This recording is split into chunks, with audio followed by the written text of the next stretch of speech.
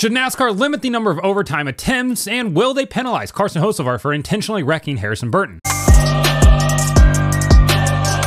Welcome back to Break Hard. I'm Matt. Happy Canada Day to all the Canadians. Happy Canadian Canada Day. Come to Canada. Oh, we'll take you. We like you just the way you are. Man, that day really gets overshadowed by the United States Day on Thursday, doesn't it? That's a real shame. Either way, welcome back. So, NASCAR, the Nashville Cup Series race on Sunday night. Yeah, that devolved into absolute chaos, didn't it? I mean, 5 overtime attempts, 31 laps past the scheduled race distance, and we finally got a winner, that being Joey Logano, as he went all Scott Dixon and stretched his fuel mileage further than anybody expected. On Sunday night, during like the 4th attempt at the overtime, I believe, I tweeted out that NASCAR needs to do something about this, limit the number of overtime attempts. This is insanity. And I stand by that. It's a hill I'm willing to stand on.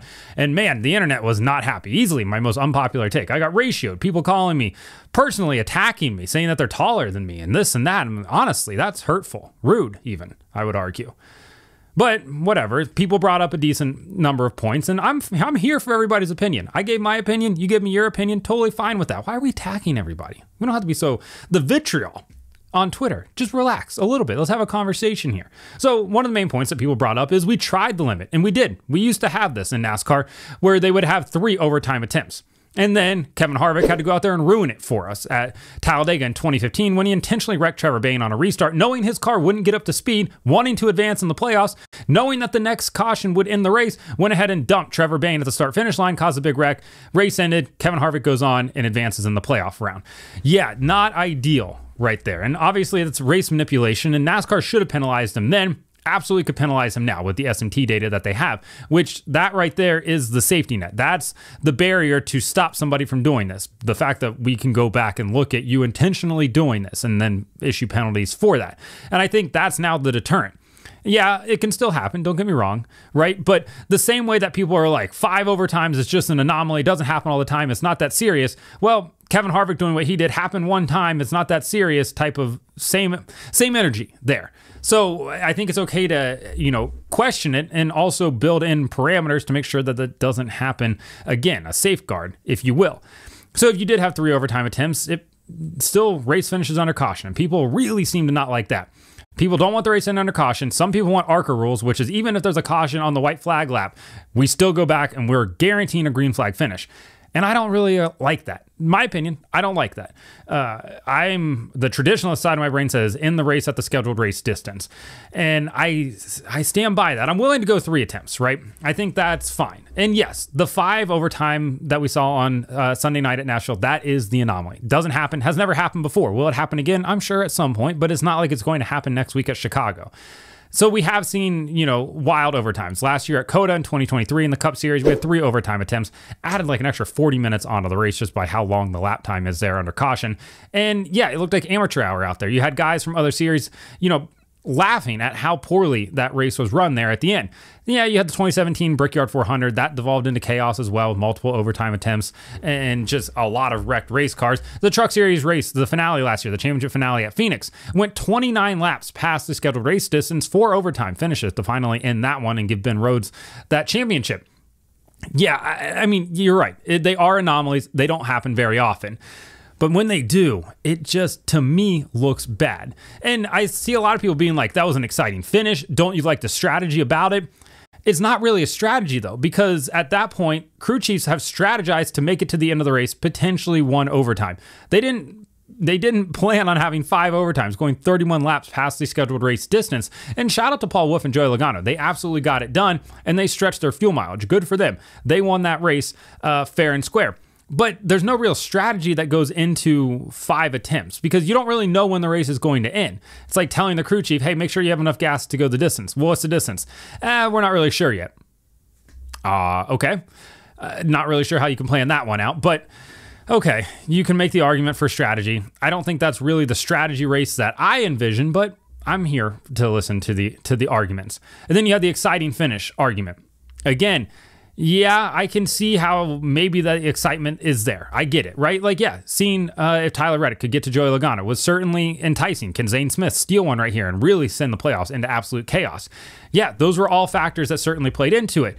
But do you want to see a race devolve into a crapshoot? I get it. I am very much pro embrace the chaos type of thing.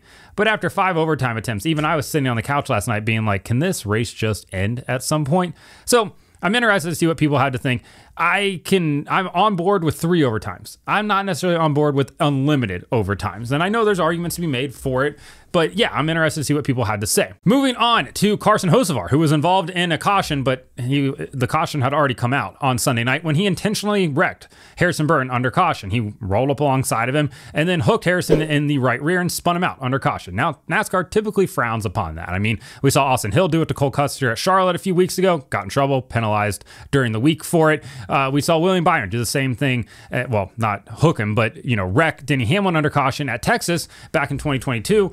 Points penalty, monetary fine, appealed it, monetary fine. So NASCAR does have a history of handing out penalties for that thing.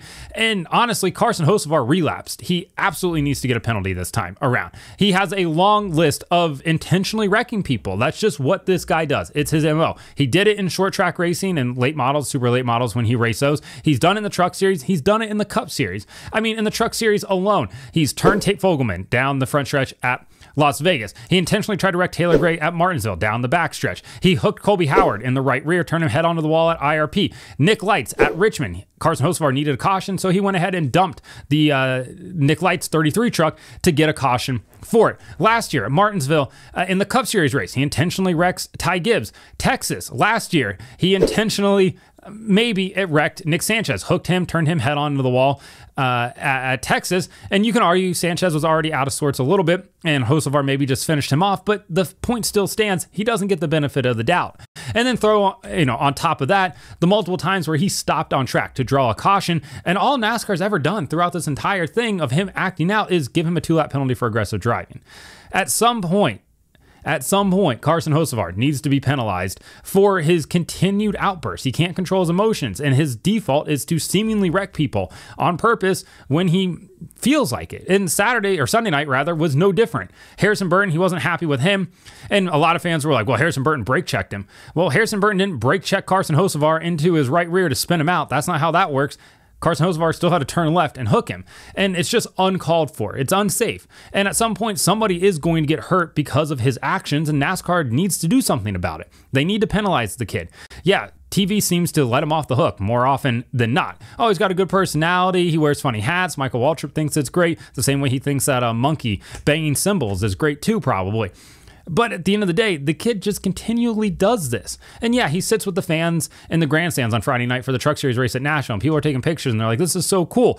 Yeah, except for when he puts a helmet on, he becomes a bit of a dick and he's intentionally wrecking people, and that is bad. So I'm interested to see if NASCAR does something about it. They did say post-race on Sunday night at Nashville that they are going to look into it. So we'll see if he does get penalized for it, but I would argue that he definitely should. I don't think he should get suspended a race. He should definitely be able to race at Chicago, but he does deserve a points penalty and a monetary fine as well. If he's going to keep acting like this, you have to pay the consequences at some point. So let me know in the comments what you think about the overtime finish. Should they limit it? Should it be unlimited? Should it just end at race distance? And what do you think about Carson Hocevar and his outburst that he continually seems to have? Like and subscribe to the channel. Follow me on TikTok at BreakHard, Instagram and Twitter at BreakHardBlog.